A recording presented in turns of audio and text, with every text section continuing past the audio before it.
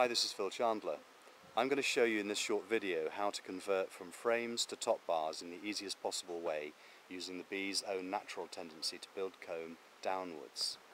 The setup we have is a Modified Dadant hive, which is from Buckfast Abbey, and as you can see the roof is pretty shot.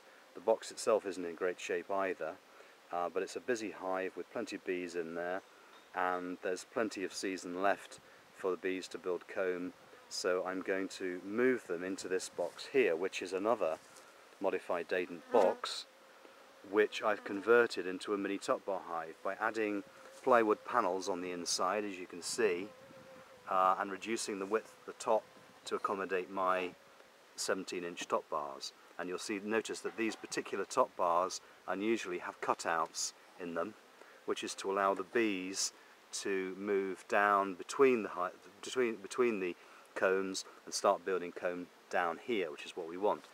I've got 3 entrance holes arranged down here at about the same level as the entrance in the active hive, which is right next door to it.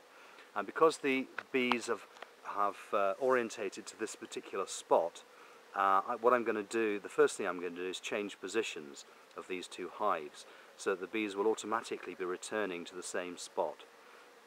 And then the next part of the procedure is that I'm going to remove the roof, obviously, and then I'm going to put the existing hive directly on top of this one, so that the bees have access to their current frames only through the entrance in the top bar box. So they've got to go in and out through those holes. That will get them used to being in this lower box, because they basically have no choice.